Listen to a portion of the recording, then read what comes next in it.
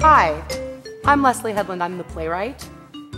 Hi, I'm Trip Cullman. I'm the director of The Layover, by Leslye Headland. Directed by Trip Cullman. And we are on stage at the Tony Kaiser Theater on 43rd Street and 8th Avenue at Second Stage Theater. What's the thing that you like the most about working with me?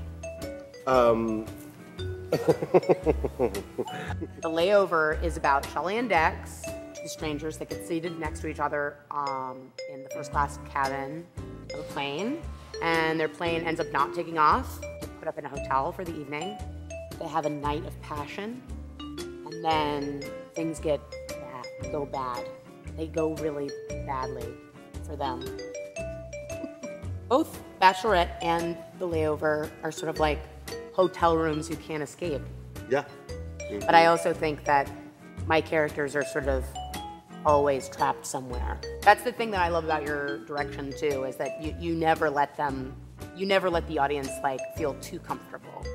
Like you said something to me during Bachelorette that I think about all the time, which is the reason the reason that people laugh in this play is so that while their mouths are open, we can put the truth in.